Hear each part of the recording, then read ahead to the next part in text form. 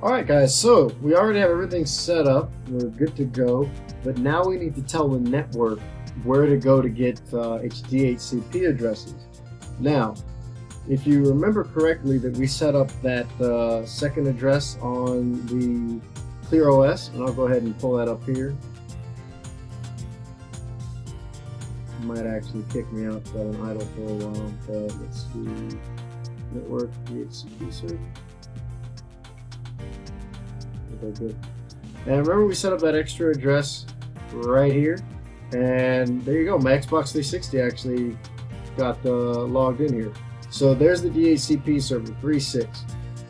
So what you're going to do is that 192.168.36.1 is your DHCP server. What you're going to do in your web browser is type in this 192.168.11.1. That is the actual address to my router. So what you can see when you log into your router, you're going to have this ability to set up a DHCP forwarder. You should see something in your router settings that says something about DHCP.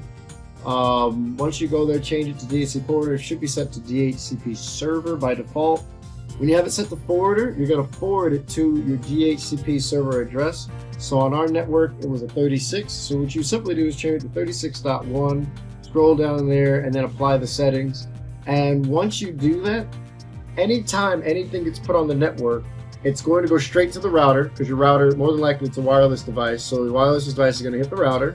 The router is going to say, hey, I don't serve out DHCP. This guy over here does, and it's going to push it straight to your ClearOS. Once it's pushed to your ClearOS, you're set. You're good to go.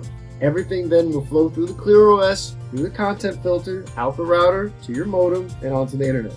And you're done. It's pretty simple. Now, I do admit that not all routers are created the same, so what you're going to have to do is do a quick Google search for your particular router and DHCP forwarder, and just figure out how to do it, or you can just call the support line for whoever the router is that you purchased, and they'll be able to tell you how to set up the forwarder. Just know that you need to change it to the IP address of the DHCP server that we set up on ClearOS. I'm going to go ahead and stop this video here. The next video is just going to be basic troubleshooting, and then after that, you're good to go.